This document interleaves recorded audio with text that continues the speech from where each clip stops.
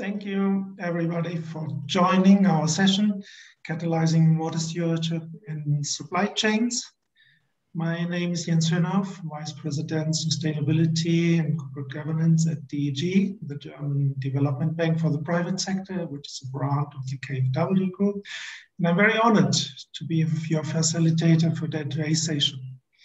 Greetings to all of you who are connected from Europe, Africa, the Americas, and possibly also from Asia and Australia. I know the time difference is very difficult at this time. I hope that those one have the chance to see the session on Monday. Otherwise, this session will be recorded and made available to the participants afterwards. The topic under discussion today is catalyzing water stewardship in value chains. A value chain, this is a global network of actors that are involved or impacted by the decision to produce, distribute, and sell an item, such as a product or produce a mineral or commodity. I think all of us have been coming across this kind of things because every product we will buy will have been come through value chain initially. Value chains, come in different shapes and forms. Some company, all of their cooperations all around the world. So they produce them directly, or they will work with a small network of external suppliers. Some companies are a mix of owned operation and independent franchise around the world, who in turn operate with a range of external suppliers. There are also a huge range of companies that are not involved in any form of production themselves, but instead work with a vast network of wholly independent suppliers who serve various tiers of production. So it's a relative complex situation we find there, and relative to water, topic we are talking about today, and other natural resources, what is common to all value chains is that there is a procurement decision and a natural resource impact. So any company decides to make or sell a product, produce similar, makes an impact on natural resources. That decision triggers an impact wherever place the sourcing occurs. So in understanding water-related impacts, we need to understand the supply chain of production and the value chain nature of the relationships from where the decision was made through to where the impact of water use happens. Value chains are different from supply chains, though that are not just about buyers and suppliers. Personally, I work for the DEG, the German Development Bank for the Private Sector, through providing investment finance to producer companies in emerging economies. We are also part of the value chain that connects, for example, the production of fresh fruits, vegetables in Latin America or their consumption in the US or in Europe. Other types of investors and financiers form part of the value chain of most global companies. So it's basically all of us who are involved either as consumers, producers, traders, or even financial sector. Value chains can also be considered to include actors not involved in the production, but who can be critically impacted by the production. This is the public sector, of course, the communities, civil society, municipalities, governments. So water is a cross-cutting element which is needed from everybody, basically. And value chains are so important because they involve these different actors with different scales of influence and agency. So if we want to address the issue of water sustainability, it follows that it's helpful to connect the full value chain to a common understanding of production, decision-making, and water-related impacts. At DEG, we are fully aware of it. If we change the slide, just to give you some quick insight how we work with the Alliance for Water Stewardship with producers and supply chains. So we are aware of the financial water-related risks and impacts, and we know that the impacts cannot be mitigated only by the producing company within their premises by reducing the water footprint or taking precautionary measures within their company limits. But they really need to have a sustainability engagement with the basin, with all the stakeholders I mentioned before in the basin, communities, public sector, etc. And that's what we want to promote in Latin America, a joint effort. Also because we have a large portfolio of investments in the agricultural sector in Latin America. And we know that customers, especially in Europe, want to have more sustainable products, and that retailers, like the largest retailer in Germany, Edeka, is requiring from their producers sustainability proof for the water topic for their purchase of their products. In this framework, we also want to have the more alignment of this kind of standards with other agricultural standards so that it would fit in the common approach and that it will not stand out as a singular effort from the company, which would be difficult to meet, but it would be a part of the overall sustainability effort of the company.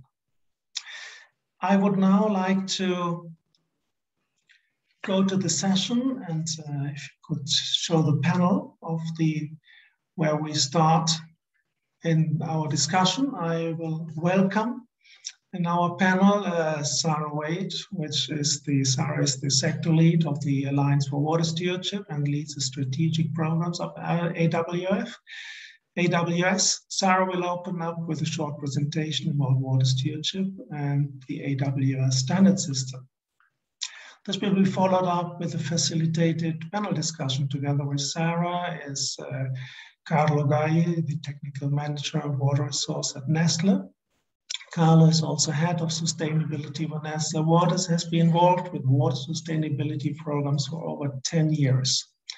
We also have Lisa Hook, which is senior manager at Gaping, the global sustainability team, where she focuses on water strategy and leads the USAID, Gaping, and Women Water Alliance as chief of party. Lisa has experience developing programs and partnerships that advance water stewardship, climate adaptation, and environmental governance. And we have Dr. Drew Reynolds, Technical Director of Total Produce. Drew has enjoyed a career of spanning over 30 years in the fresh produce industry and has traveled globally, supporting growers improve and meet the standards and requirements of branded customers. He's built a reputation in product development, new technology, food safety, quality, and sustainability. He has experienced a wide range of horticultural and food manufacturing operations. Currently Group Sustainability Officer for Total Produce, recently named Dole PLC. Just a technical observation, we will reserve at the end of this discussion time to answer as many questions as we can. Please put your questions in the Pathable platform and feel free to put these questions as the discussion goes along. We will pick them up and pick out the questions at the end of the discussion. So we will have for the next 40 minutes discussion on the panel, and then we will have 15 minutes discussion time for the questions you will answer. I will now hand over to Sarah, who will give us an introduction on the Alliance for Water Stewardship. Sarah, the floor is yours. Fantastic. Thank you, Jens, and hello, everyone. Good afternoon, good morning, good evening, wherever you are in the world. Great to see lots of you joining us today, AWS members, friends from the past, and those of you who are perhaps newer to the AWS system as well. Welcome, all of you. As Jens said, I am the sector lead at AWS, and I'm going to kick off the discussion today by just giving you a short overview of water stewardship and the Alliance for Water Stewardship, just for those of you who maybe don't know us quite so well. And then I'll try and go quiet so that we can hear more from our panel. To start us off, what is water stewardship? Well, I'm sure many of you already know the answer to this question. But you can see the AWS, or the Alliance for Water Stewardship, definition on your screen now, with some particularly important elements highlighted in green. So we define water stewardship as the use of water that is socially and culturally equitable, environmentally sustainable, and economically beneficial, achieved through a stakeholder inclusive process that involves both site and catchment-based action. Now, why am I starting with a definition, and what's different about this? Perhaps you might be wondering why water management isn't sufficient. Well, many of you will know, I'm sure, that site-based actions such as efficiency measures are simply not going to be enough to overcome the scale of the water crisis that we face. One aspect of this is that water is simply too cheap in many parts of the world. So cost-related impacts of water risks alone are not enough to stimulate the kind of actions that are required to solve the problems that we face. The other important factor is that water-related issues vary depending on the local context. So a one-size-fits-all approach is simply not going to address the risks that businesses are likely to face, and other types of water users as well are likely to face. So consider this: what use is it to make your farm or your factory super efficient if the next water user downstream just uses up that water instead by expanding their own production to take advantage of perhaps more water being available thanks to your efforts?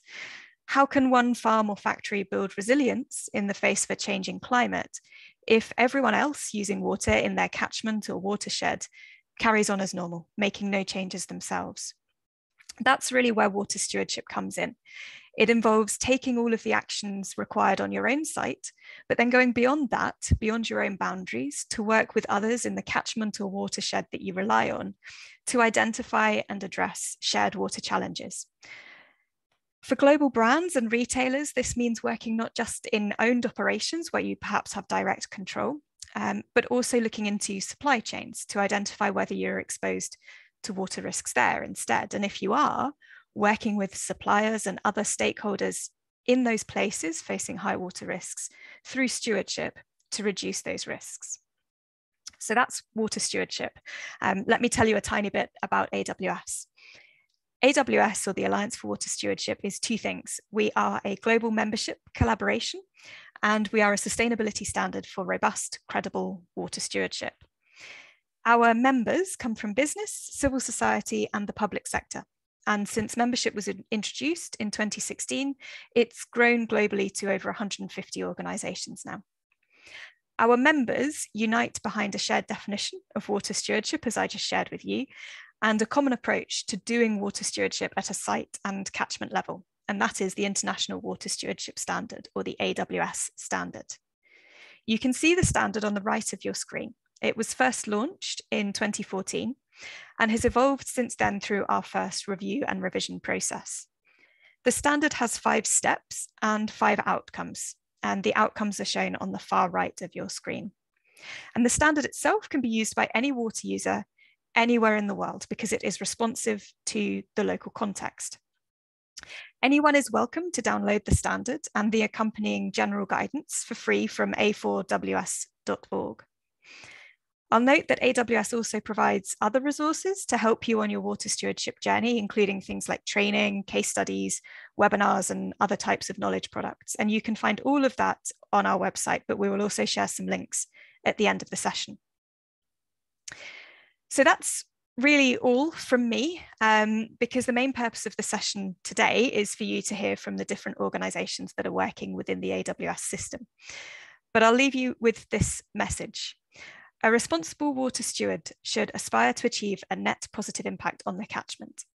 They should use the resource as sustainably as possible, and they must look beyond an organization's boundary to consider its interaction in the catchment as a whole and the related impact on others. I'm really looking forward to hearing from our panelists. So with that, Jens, back over to you. Thank you, Sarah, for the introduction. And I would ask the panelists to put their video on in order to have a lively presentation. Maybe, Brenda, we can take off the slide so all the participants can see the panelists. And if you want, you can also, as visitors, move to a different view of this so you will have all the panelists at the same time. So My first question would be going to all of you, Carlo, Lisa, Drew, which didn't have the opportunity to present themselves yet. Each of you are working for a different organization, a company in different sectors. Could each of you describe for the audience what your business does, and especially what is your nature of the company and value, how it's related to the topic of today, value chain, and where are you in your water stewardship journey? Carlo, would you want to take the first step in this? Yes, thanks a lot. And thanks for having me here today. Good morning, good afternoon, good evening, wherever you are. I am here representing Nestlé. So Nestlé, I think most of you know what we do. We are a leading nutrition, health and wellness company. We have a history of more than 150 years. I don't want to lose you with so many figures, but we have thousands of brands. We have hundreds of countries, hundreds of factories. So overall, we operate globally. Also, we are aware that water is an element, a vital element that is cutting across our entire value chain, because not only we are aware of the risks and opportunities in managing water issues wherever we operate, but we are also aware that the same risks and opportunities are lying there for the locations where our employees are living, because they are part of communities. Our suppliers, especially agricultural raw material suppliers, are located, and those who buy our products. So this is very important for us, and this is the reason for why water is one of the three key elements in our creating shared value framework. Now, when I have to quickly answer where do I am or where do we stand in our water stewardship journey, well, it's always very risky to self-judge where we are, but I would rate ourselves quite advanced, I would say, because we have been one of the private sector leading companies moving in the direction of, shying away from only looking at water management, as Sarah mentioned, so more the introvert part of water management, but going into a catchment focus and understanding that the only way to target, address, and probably solve the resilience problem is to work together, key stakeholders, using the same water resources within safe watershed, rather than focusing too much into internal water management in our factories, because yes, this can decrease dependency on water use, but it may not, and most of the time does not solve the real catchment water issue. I will stop here for the moment. Thank you very much, Carlo. I will hand over to Lisa to give your point of view in this discussion, probably to give background on your company and also your journey to the water stewardship. Yes, happy to. Thank you so much. I work at Gap Inc., which is a global apparel retailer and the parent company to the brands Gap, Old Navy, Banana Republic, and Athleta. And overall, the apparel industry as a whole relies on water to make clothes. So without water, we can't make clothes. In fact, we estimate that 6,000 liters of water is used over the entire lifetime of just one pair of jeans. This includes water that's used to grow cotton, wash and dye textiles, and even in consumer care and laundering. And how we make this product is really by partnering closely with suppliers, but we don't own or have direct control over their operations to manufacture product. And in fact, the further up the supply chain we go, the less visibility and influence we have, including where cotton is sourced from, how it's grown, and that raw material impact. At the same time, cotton has the largest water footprint within the life cycle of a pair of jeans or a t-shirt. And many of the places where cotton is sourced from, but also where textiles are manufactured, face extreme water stress, places like India, Pakistan, etc. And So just for some context in terms of our value chain, so much of our engagement on water is through influence and incentives with our business partners. The other aspect of water that we look at is really recognizing that our business relies not only on these raw material and production inputs, but also the people and communities who help us make our product, including cotton farmers and garment workers. And they have a share, they also share these water resources where product is made. So a key element of our water stewardship strategy is really focused on that holistic view, understanding our impacts from a business perspective, but also the broader system where people and communities affected. And where we are in that journey is we've really focused first and foremost water risk and efficiency perspective, reducing our own water use in manufacturing, moving towards a stewardship-based approach where we're partnering with cotton growing and textile manufacturing communities through a partnership called the Women in Water Alliance with the U.S. Agency for International Development. And now looking to really, as a next step, connect even further our water strategy with our business strategy. And so, I think just to hone in on it's always an evolution and always looking to make improvements. And I'm looking forward to this conversation about the role that AWS can play in supporting the private sector on their water stewardship journeys. Thank you, Lisa. That was a great introduction to your company. Looking forward to the further discussion on this. Pass now to Drew. Drew, could you briefly describe your company's activities and relationship to the water stewardship journey in supply chains? No problem at all. Thank you, Jens. Hello to everybody. Well, we have a lot of things that are similar to what Lisa's explained to you, but Total Produce is essentially a fresh produce trading and marketing organisation.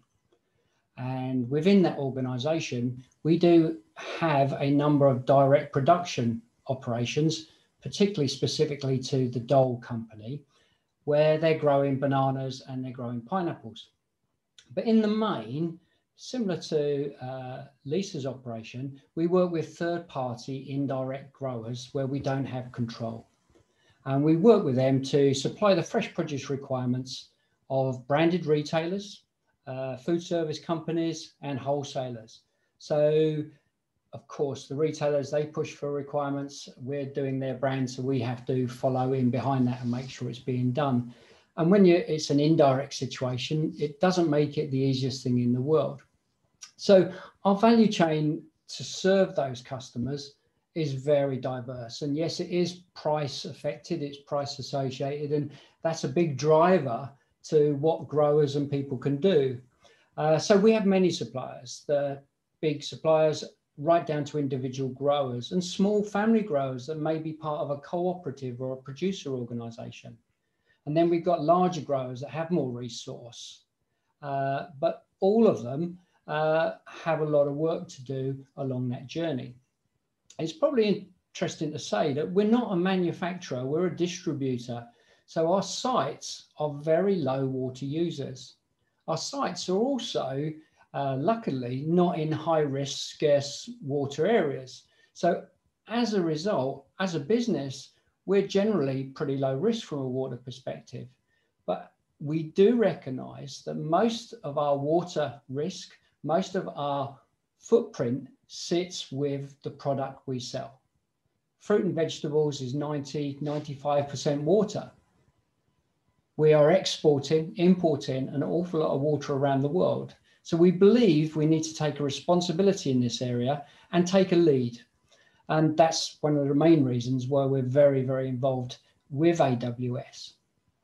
So as one would expect, with such a wide and global supply base, the journey is not simple and often it's complicated.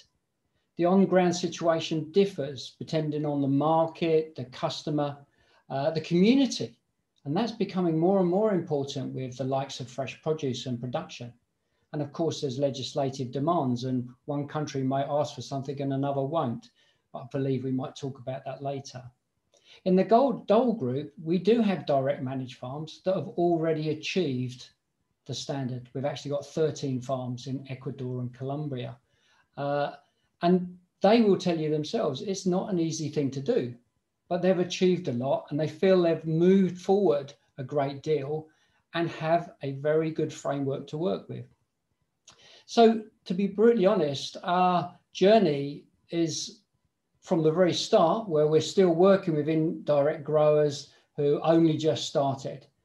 To be fair, most growers, and as I said, Jens said earlier, I've worked in the industry 30 years. Most growers are really, really good at looking at their own situation, seeing how important water is for their business, how vital it is, and within their own boundary, they're very, very good.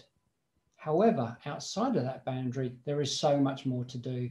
So we've got points where we're collaborating, countries where we're collaborating. We've even got a couple of model farms we've now set up in Spain and Tenerife to actually show growers this is the way to do it. And that's the starting point. So we've got everybody from the start to the finish. And we're even going to start with, we've got a couple of production sites that don't use a lot of water in respect to a lot of other companies, but we will be trying to do it at that level as well. So that's us. Thank you, Drew. That's a very great insight. And I think a very common point, Sarah, between the companies is, apart from the differences in products they have and the differences in structures they're having, and also in history, how they're working and where they're based and how they operate, is the common challenge, how to manage the supply chain. And can you tell us how AWS can support these companies to manage better the supply chains in water sustainability topics? Yeah, of course. Thanks, Jens. It's a good question, and it's great to get such diverse perspectives to really frame this conversation. I think the thing I would say, obviously there's a starting point. AWS is a site-based standard.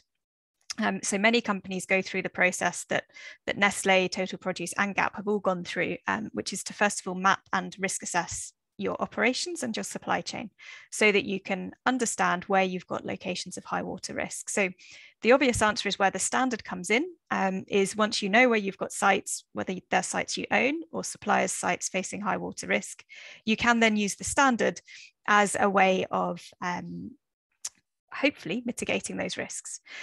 But where AWS really is strongest, I think, within that is through the stakeholder engagement piece, because as everyone on our panel has already mentioned, water is a highly contextual issue. So what water risk looks like in one banana farm could be different for another banana farm. But the thing I've heard a lot is that the communities that surround the farm or the factory are the places where your employees come from and where your customers come from as well. And as you'll have seen in the definition of AWS, stakeholder engagement is an absolutely fundamental tenet of what we do. And that's really where the standard and AWS as an organization can help these companies to reduce their water risks. It's by really working in partnership, a word we've heard a lot already, to identify those shared water challenges, work out who you should be working with, whether that's at a site and a catchment level or at a regional or even a global scale to address those challenges, and then getting on and doing it. And I think the thing I would say that I'm sure our panel will attest to is that this is not a once and done effort. It's an ongoing learning journey that everyone goes through. I don't think anyone's quite cracked the code yet on water stewardship. There's nobody that can claim to have done it and finished. So it really is an iterative process of continual improvement and learning. And that's the other side of where AWS comes in, is as a multi-stakeholder organization, the other half of what we do is really in helping share that learning to continually enhance water stewardship practice around the world. I'll stop there because I'm keen to hear from the others on the panel and let you keep asking questions, Jens, but good points. Thank you.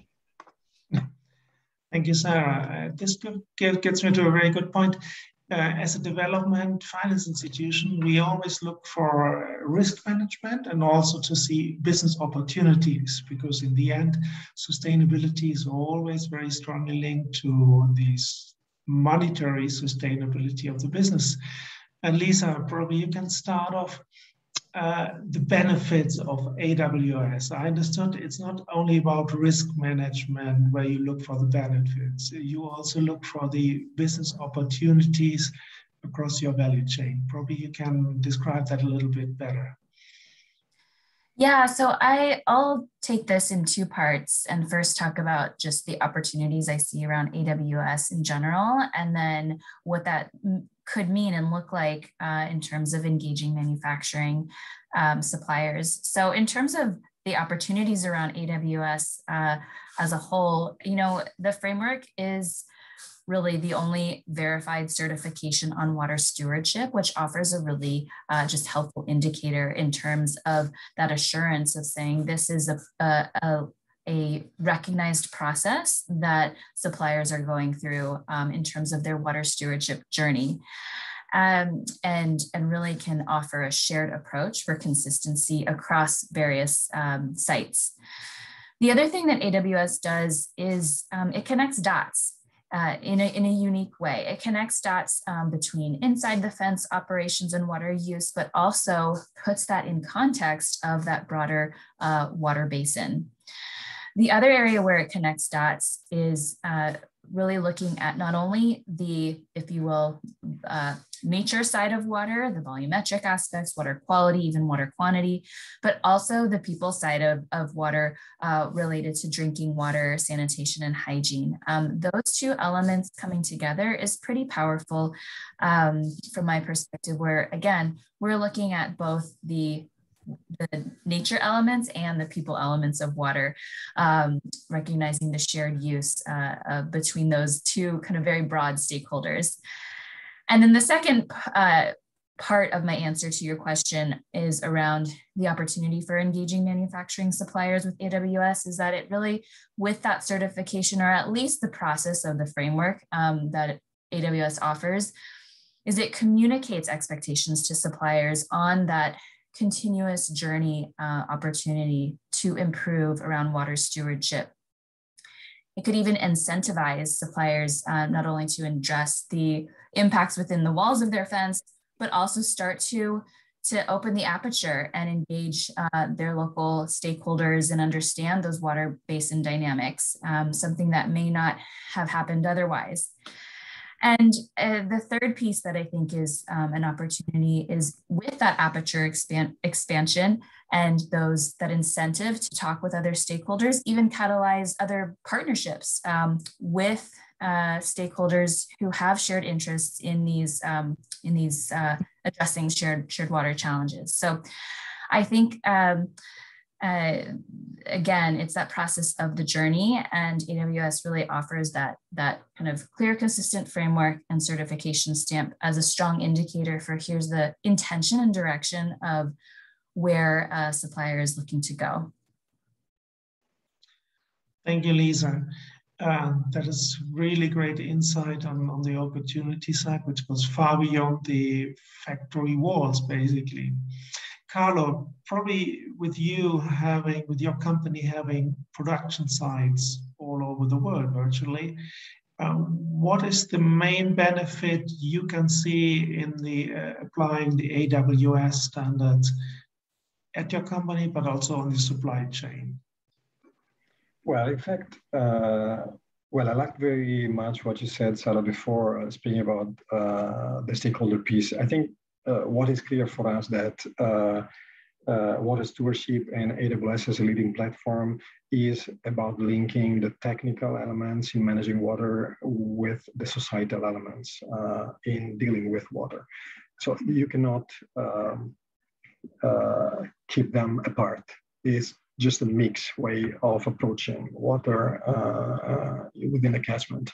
So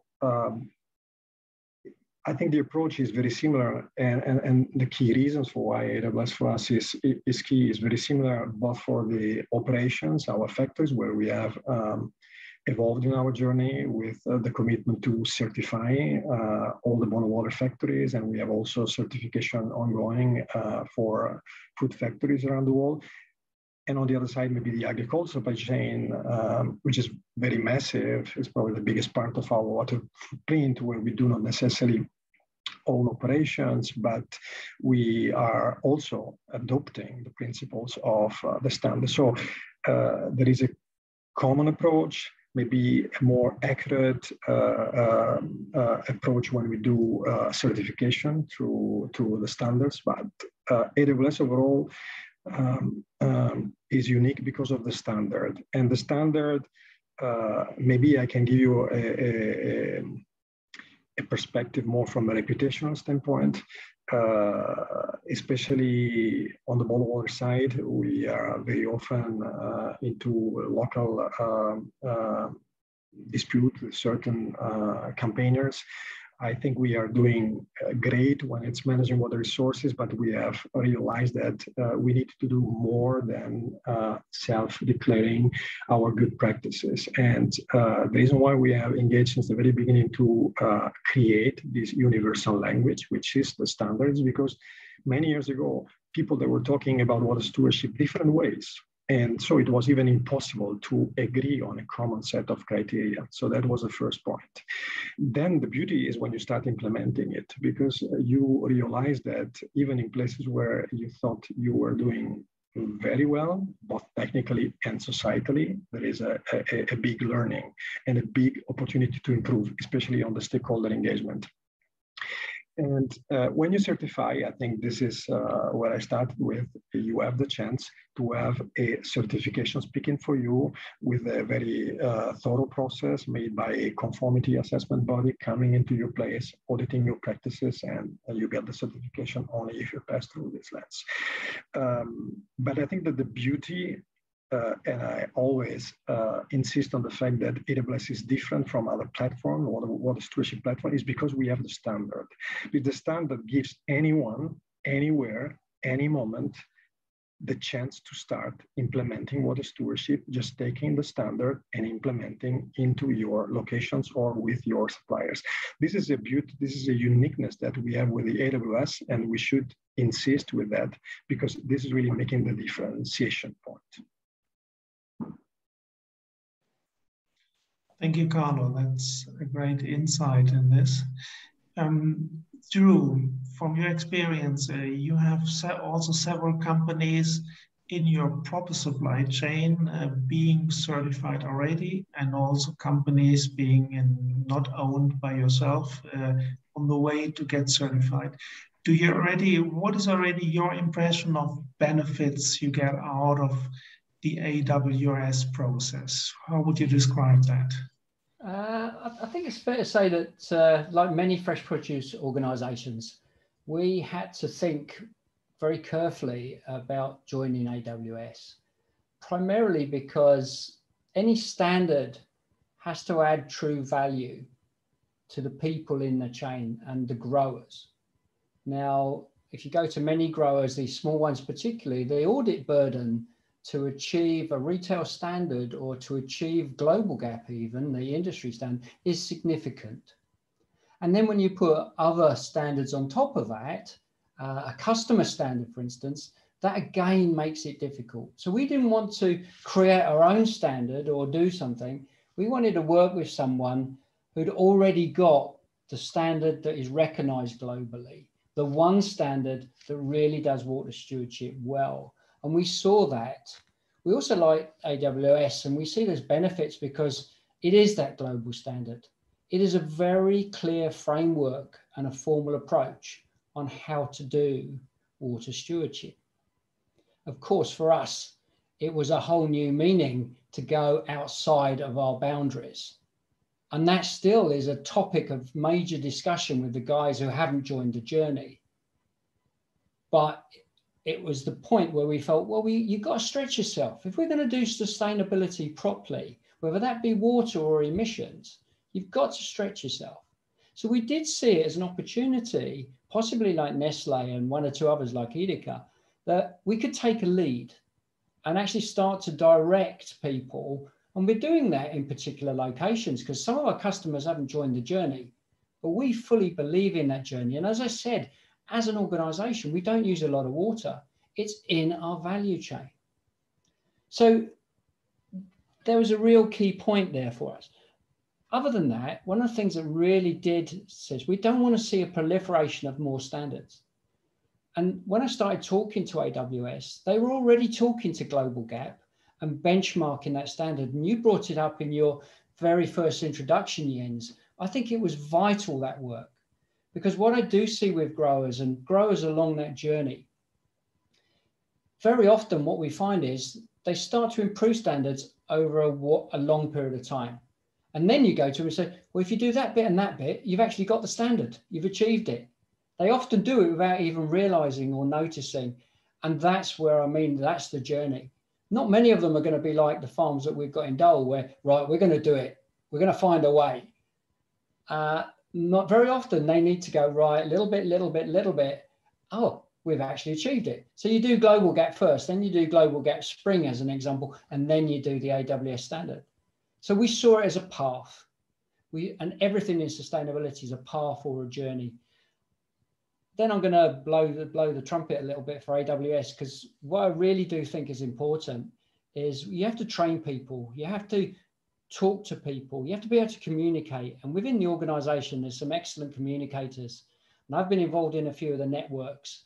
And it really is good to collaborate with other people who are on the same journey, who've got the same problems, and you can share the journey with them. So that would be from us. There's a whole load of benefits, but just the training and the communication and the networking has been a really great help for us. Thank you, Drew. And that gives us a good insight of also the challenges of the agricultural sector and all the standard requirements from the buyers and the traders in between, etc. That brings me a point to the requirements. DG, as a development finance institution, we also, as a development finance institution, have our requirements on sustainability in all of our customers and clients. We want to provide finance. We will ask them, we will give them a thorough look at the sustainability topics, including the water, as I was mentioning also in the beginning, not only at their own productions, but also in the supply chains. Probably a question to any of you.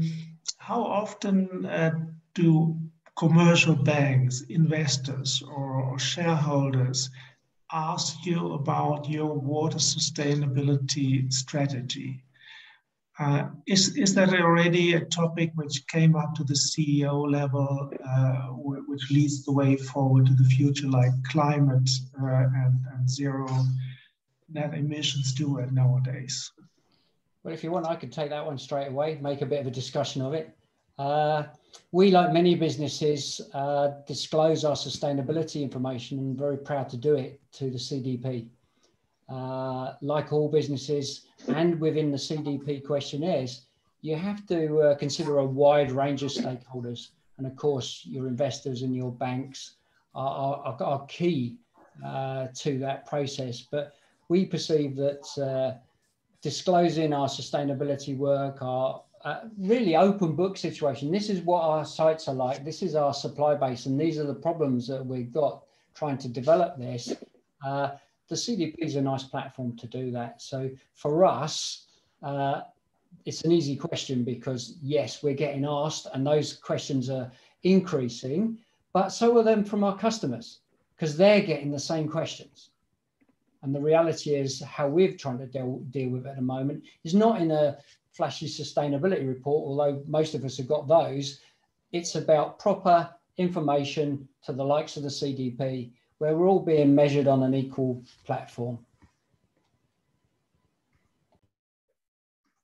Yeah, I think I can echo what you said, Drew. I think on top of CDP, we as a company, we have a continuous link with key investors. And I think as you mentioned, Jens, although the landscape today is very much full of climate change commitments, I personally never seen like before investors asking us questions about our water stewardship journey. So probably is part of the answer is that it's more an issue about ESG investors. Today, even mainstream investors, they are very much focusing on non-financial KPIs performance. And I think water is one of the very essential elements. Yeah, and I can echo the aspect of CDP as being a great just reporting tool in terms of how we get that information on water to investors. But overall, in terms of how often or how frequent, I would say kind of a step back that in general, investors are increasingly interested in ESG issues that are material to the industry and company.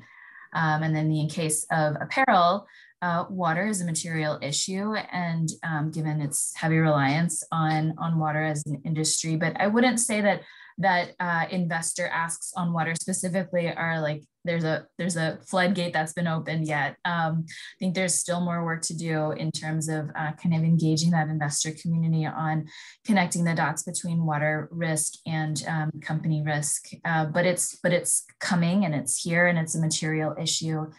The other thing I would say around investors is, often they're looking to understand two things. How are you mitigating risk? And how are you ensuring that the company has governance structures and incentives in place to mitigate that risk? And I think there's an interesting opportunity with AWS in terms of addressing those 2 points. So for mitigating risk, as Sarah was talking about, it offers, again, that holistic approach to water stewardship, not just efficiency reductions within the walls of your operations, but also understanding the context in which your operations sit in terms of that basin and any broader kind of basin challenges. The other thing around governance structures and incentives is with that kind of certification stamp, that could be a way to kind of indicate to a company how decisions are made around sourcing or improvement opportunities.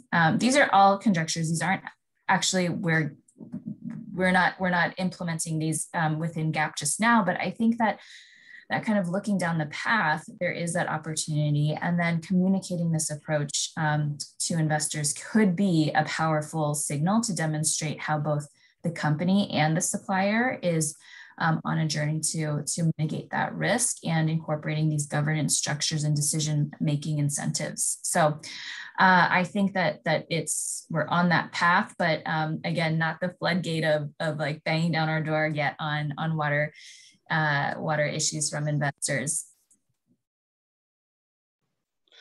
Thank you. That is really good to hear that investors do ask about this, and that you start to get engaged, or that you are asked to get engaged with to report on these topics, not only via sustainability report, but that only also the stock markets are asking via the CDP reporting formats of their business. Before we come to the questions to the audience, let me pose one other question and remind the audience that you can still pose questions in the Partable chat. Coming to this public reporting, communication, I know it's from my own company, it's very difficult always to get topics through communications when it's not a hot topic, when it's not like a scandal on reputational risks. It can be difficult to get communication and a budget for this work internally. How do you support your argument within the companies to do further work on these sustainability issues? If you are allowed to talk about this internally, basically, how do you push that? That would give me also an idea how to push it forward in my own company. I can kick off again. Everyone's gone quiet, so always good to talk.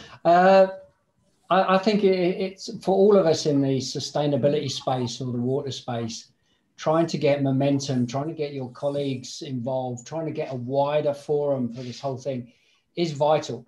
Now, everyone and every report will tell you, oh, you do it from top down, et cetera, et cetera. But if we're all honest with each other, You know, it's the day-to-day business drivers that everyone listens to first. And for us, our day-to-day business is providing a service to our growers, and that includes the third-party growers as well. But more importantly, meeting the requirements of our customers. And that's one of the reasons why we were attracted to AWS, because we didn't see our customers moving fast enough in this direction. So we have tried to push it in a slightly different way to normal. But if our customer says jump, invariably the business jumps. And I think that's a big factor within all of this. So yeah, I would say it's not easy. It's again one of those complications, but and yeah, getting a tick in a box and I've got a standard, we have to remember this is an ongoing journey. And so it needs to be continual investment. We have to show a value.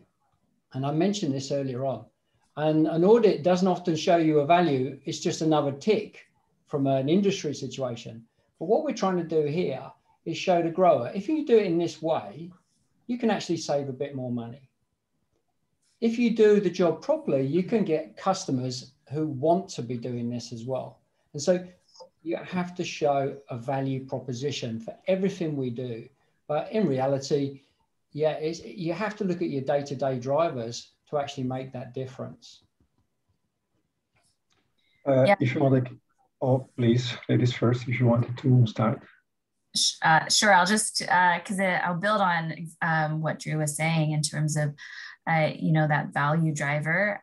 It comes into play in the evolution of our water stewardship journey, really kind of raising the flag through a risk approach and saying this is important to manage. But I think critically, it's about now evolving that conversation to saying, well, here are the opportunities, the value drivers that water stewardship can play, and what are the solutions? AWS and water stewardship offers solutions to a problem that can, in turn, drive value for suppliers, for customers. Ultimately, looking at, you know, and another way to think about it too is looking at water in this increasingly constrained system that we'll be operating in as a catalyst for creativity, as a catalyst for saying, well, we're all facing this shared challenge. How do we innovate and partner and solve our way out of this problem, and really kind of painting a different narrative from that, like, yes, we know risk and doom and gloom and it's coming, but what are the opportunities? And kind of, I'll say it again and just echoing Drew, but what is the value creation that can happen through this approach? Yeah, listen, if the question is, or if I understood well, yes, what are the drivers to move the sustainability agenda forward and how to invest the needed resources? On my side, just a couple of points. First of all, I think that overall, not only for water, sustainability within a company is no more considered nice to have, but is a core to the business. So this has changed a lot, the landscape for those who are working in this area, because probably 10 years ago, you would spend 90% of your time to try to convince people doing something. Today, I think the problem is not to convince people doing something, but it's what to do, to what is good enough. So this would be the point. And I think it's very, very, very good progress in these terms. Second, when it's about water, I think I mentioned before, I can be more clear, because it is a cross-cutting element in our value chain, no water, no Nestle, put it this way. Therefore, I think in the past, we have been historically, since the company has been created more than 150 years ago, we have always invested quite a lot of money in managing water resources. I think the point now going into water stewardship dimension is how to more smartly invest limited resources. And I think when you invest money into projects, delivering value at the catchment level and not only into your factory, you do not only have the highest chance to address and solve the issue, and as I said before, not only decrease your water dependency, but also you have much bigger communication opportunities and engagement opportunities with stakeholders. So for me, this is the reason why we have really the elements to move the water stewardship strategy forward within our company. Great, thank you very much. Before we close off with Sarah, what advice would you give to other companies how to get involved in the water stewardship journey? We've learned a lot about benefits and also about difficulties in the past, but what advice would you have for the other?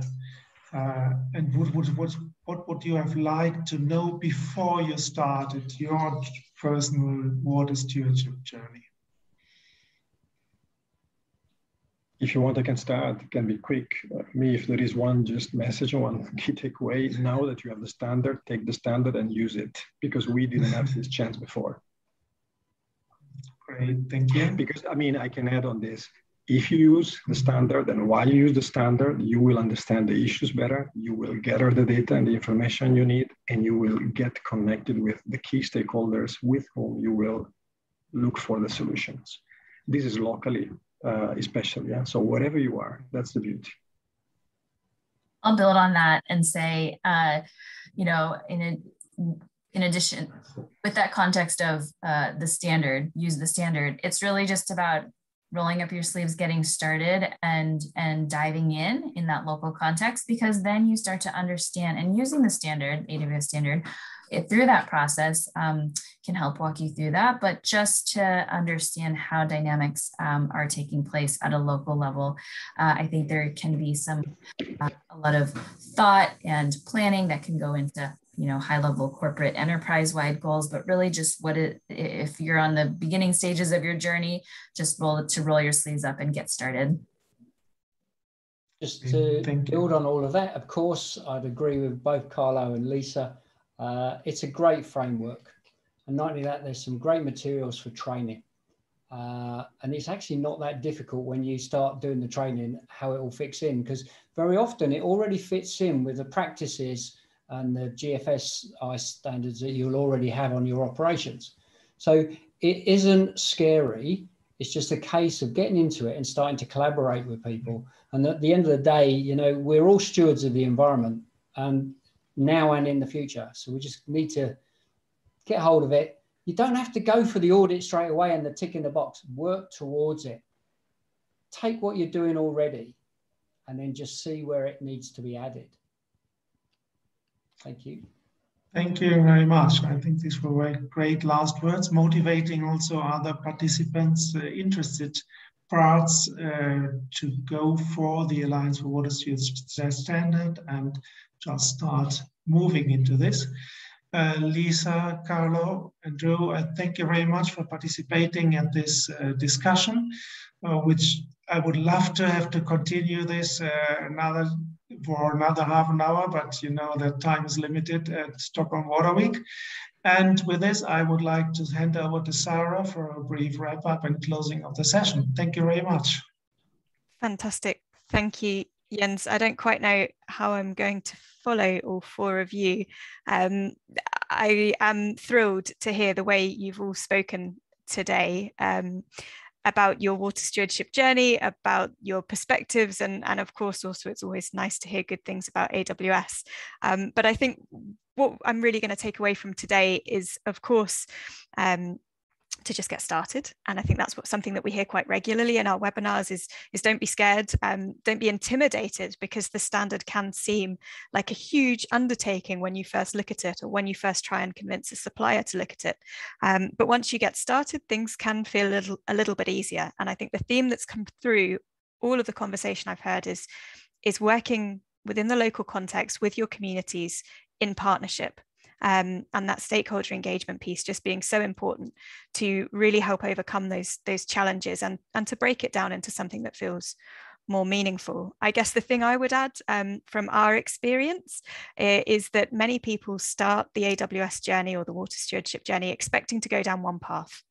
and they find themselves taking a completely different path and doing something at a site or a business level that they didn't expect at all. But it's because they've found a subject and a topic that really resonates within the business, that works for your communications colleagues, that works with your suppliers, that works with all the different aspects of the business. And that's really where you can start to make real progress quite quickly with that internal buy-in that we all know you need. We will be doing a write-up of this session and the session that we held earlier in the week. So I look forward to hopefully continuing the conversation with many of you. If you have more questions about AWS, or you want to carry on having this discussion with some of us, you can contact us via my email, which is on the screen there, as well as our general email address. I'd encourage you as well, if you're interested to know more about the standard or other sort of knowledge products and resources to help you with water stewardship, to visit our website. There's lots of case studies, tools, and other resources on there to help as well. But all I will say now is a huge, huge thank you to our panel. I wish I could just take everything you've said and just use it every time I'm speaking to a new person about AWS. Couldn't have said it better myself, but it sounds so much stronger coming from all of you. So thank you a huge amount from all of us. And hopefully we'll get to see each other very soon in person. Take care, everyone, and thanks to our audience for joining the session. See you all soon. Thank you. Bye-bye. See you soon. Cheers. Bye.